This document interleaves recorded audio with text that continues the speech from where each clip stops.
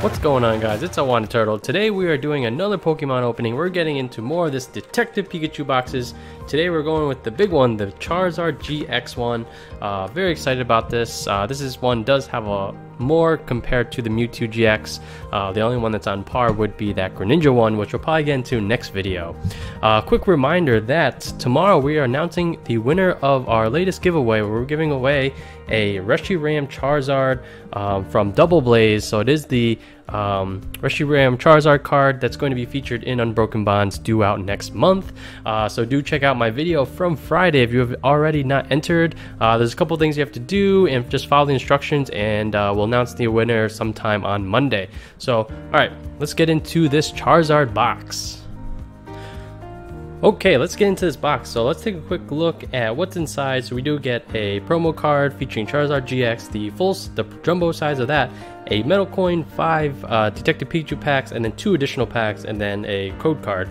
So definitely has a little bit more compared to the Mewtwo, and I do want to point out that this is an actual metal coin. So I really appreciate it. And this is pretty cool. The little emblem too for the movie. And compared to the one we got in yesterday's video, where this is the typical plastic thing, this one's actually a metal coin, so I really like that. Here's one of the code card that came with the box. We have our Charizard GX. The downside is, the last upside is that it comes with 5 Detective Pikachu packs. However, the 2 additional booster packs are Crimson Invasion Guardians Rising compared to Burning Shadows. Again, Sun and Moon, nice, no XY. However, I'm not crazy about either of those 2 sets. We are going to open Burning Shadows though, as we are doing another Pokemon video. And yeah, just again, quick reminder to go check out the video from Friday to make sure you enter this giveaway. And actually, we'll save this one for last. So let's go through Guardians Rising and then Crimson Invasion first. Coin is nice though. So after I had some more time to think about these Detective Pikachu collection boxes, I think they're actually like a home run. I feel like there's a lot right with it, where it's not just the stuff for the movie, and it does come with some of the Sun and Moon stuff as well. So it's kind of like, oh well, I'm still going for some of the Sun and Moon cards. However, I do want to also get some of the promos. So I just feel like they did a really good job as far as distributing. I would have preferred some of the GXs to be in the actual packs, and to basically have some chase cards within the promo set itself. All right, so for our what is this, Crimson Invasion, we have a Selgor, and then we have a Alolan Golem full art. Very nice. When it comes to Alolans, Golem, he's one of the cooler ones. Just the fact that he's electric, a electric rock. It's very cool. Then his thing is whatever this is. It almost reminds me of like a railgun kind of thing, especially if you're electric type. So very nice start to the box. And so far, these Detective Pikachu boxes have been pretty good as far as pulls go. As far as the Detective Pikachu packs, we did get a Pikachu. However, we didn't get, I think it's the Charizard, the non-GX Charizard still. So hopefully we do get one of those. All right, we have a Grass Energy, Lampent, Fable, this looks very cartoonish, Marini, Taillow, Phantom, Castform, Nosepass, Delibird, chillin', Slowpoke, and then a Gothitelle. Alright, let's get into these Detective Pikachu packs. You guys just have to get used to there being only so many cards. I'm curious to see kind of like which of these ends up being the chase. I feel like the obvious answers, would be the Pikachu and the Charizard. And so we got a Morlo, and then a Machamp. This one's actually pretty interesting. The first move is pretty bad, but I do think Cross Chop is pretty good. Flip a coin, if you get heads, you do 140 versus 80. For only 2 energy, that's, in my opinion, that's strong enough. So put this guy in a sleeve. Alright, but yeah, I think, I don't know, if there was, especially since the cards come with like all the boxes come with Sun and Moon packs, Like if they kind of followed that paradigm where there's like, I don't know, full art or hyper rare or something, and even actually I think it would almost be better if it's very difficult to pull.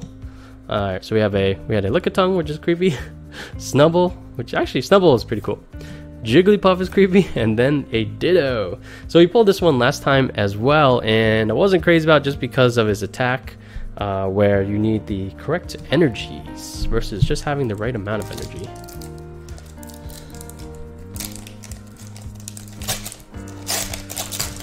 This Charizard, I feel like they did a really good job with him. It's almost like too realistic, but he really does feel like a kind of like a dragon kind of thing, or a reptile lizard. Ooh, Greninja. I think I'm typically not a huge fan of Greninja. However, from the trailer, I think the Greninjas look super cool. They're kind of just like flipping around, throwing their Shrikens, and yeah, they just feel very dangerous. They actually feel like ninjas.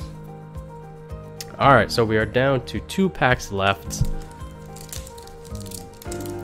We still have our Burning Shadows pack as well. And yeah, so what is your guys' favorite box so far? I think I do, yeah, again, like as far as this, all the different boxes, like the one with the folio, which I actually have right here, it's much better than the other portfolios, those little ones. This is by no means like super high quality, but for something that just comes with the box, I'm very happy with it. And maybe I'll just use that just to put like the full movie set. So for our second to last pack, we got Charmander, Lickitung, Psyduck, and then another Greninja. Nice. There's a code card. Let's put these 2 over here. And the fact that they're all promo is really, it's a good addition as well. So let's go into this last pack. We're still looking for our first Charizard. Can't remember if there's a Mewtwo. I think there is. For some reason I'm kind of blanking on that. But I would say Charizard is probably the one we want the most. And obviously a Detective Pikachu is always nice. Charmander, I do like the Bulbasaur art. Lickitung, and then another Machamp. Wow, we're getting a lot of duplicates in this opening. So the last thing we have to do today for this video is this Burning Shadows pack. So if you guys are enjoying this Detective Pikachu content, please hit that like button. We're going to be doing it for a while. Do have a bunch of the stuff coming in, and ooh, this card's damaged a little bit, but at least it's not the rare. And maybe next time we'll do the Greninja one, and we'll see if we can sneak in one of those lunchbox kind of things. Those ones are always kind of weird. They come with like a lot of random amount of stuff.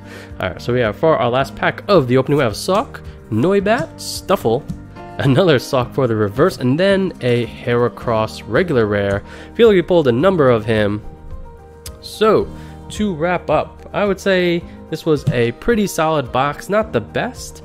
So from some cool duplicates we got would be that Greninja and then Machamp. We did pull a full art from the Crimson Invasion pack, which I'm really happy with in the Alolan Golem. I feel like this is one of the ones where, to be honest, compared to the Hyper Rare, I do like the coloring here. It kind of makes everything pop.